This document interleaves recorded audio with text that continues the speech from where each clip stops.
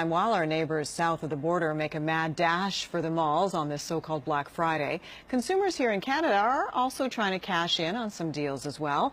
For more on where to shop and what to look for, if you are so inclined, I'm joined by marketing expert Brynn Winegard. Brynn, good to see you. Good to see you, Jennifer. Let's talk a little bit about how this year's sales compare to last. Are they as good or not as good? How would you define it? Yeah, so it's a little early to tell. We're still just into Friday, and we've heard about Gray Thursday and really Cyber Monday. I mean, this is starting to expand into a whole week. How we're doing relative last year, last year our dollar was also depressed, and this year Americans, we've heard, are actually really pleased about that, as especially this year a lot of our Canadian retailers have ramped up, gotten better online and omni-channel offerings.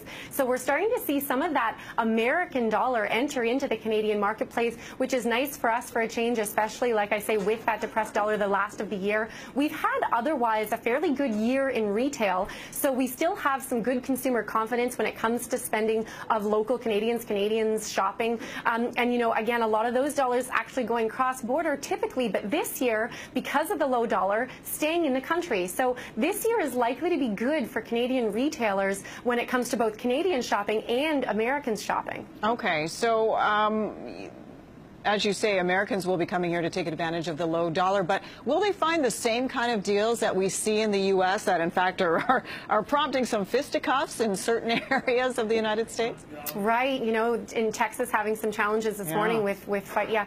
We never see quite the level of discounting, partly because Black Friday originally, that's really about American Thanksgiving. So Canadian retailers not quite, still very interested. New news is good news. Any event is a good event in retail. However, this really being an American event, Canadian retailers haven't discounted as much, and American or multinational retailers aren't able to discount as much in this market because of the dollar value. So we are seeing better discounts in the U.S., and of course that's part of the complaint from Canadians, is that they typically in other years would have done cross-border shopping to supplant those or receive those discounts, if you will. And now with the dollar the way that it is, that's really killing the discount value to consumers in Canada.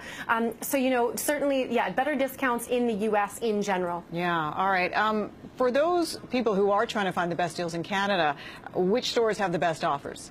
Yeah, so we're seeing, there's quite a few. Definitely where you want to look. I don't know about stores specifically. I don't necessarily want to endorse one over the other, but I'll tell you that by category, where we're seeing the deepest discounts is in electronics, certainly in entertainment and hospitality items, in seasonal items, so things that inventory that retailers wouldn't want to keep.